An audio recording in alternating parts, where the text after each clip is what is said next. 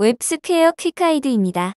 그리드뷰 컬럼의 인풋 타입이 캘린더인 경우 사용하는 피커타입과 픽스피커 스테터스 속성에 대해 알아보겠습니다.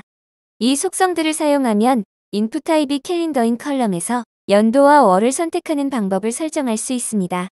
사용 예입니다. 피커타입 속성의 기본 값은 셀렉트박스입니다.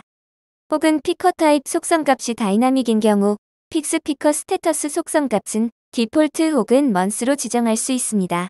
예제를 통해 확인해 보겠습니다. 그리드뷰입니다. 데이트 컬럼을 선택하십시오.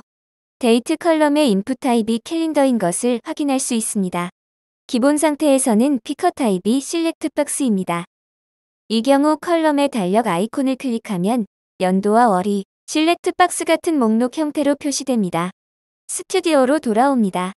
데이터 컬럼의 피커 타입 속성 값을 다이나믹으로 변경하십시오. 저장합니다.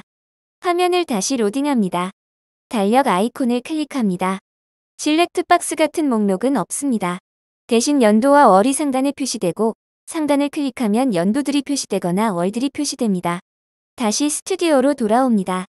데이터 컬럼의 픽스피커 스테터스 속성 값을 먼스로 설정하십시오. 저장 후 화면을 다시 로딩합니다. 달력 아이콘을 클릭합니다. 이전과 동일하게 표시되지만 상단을 클릭하면 월들만 표시됩니다.